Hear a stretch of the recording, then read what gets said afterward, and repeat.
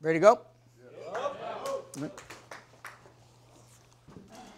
You know, at this point, I don't think our message changes. I don't think it ever really does too much anyway, right? You know, our message is pretty consistent, and I'm not going to compare us to the things that Adam has gone through. But I gotta say, yesterday when you listen to his story and you think of all the things that he's been through, the heart-wrenching things that he's been through, and losing friends and being hurt himself, the thing he talks about, those big words that his, you know, of service and commitment and all those things, all things that we believe in too, right?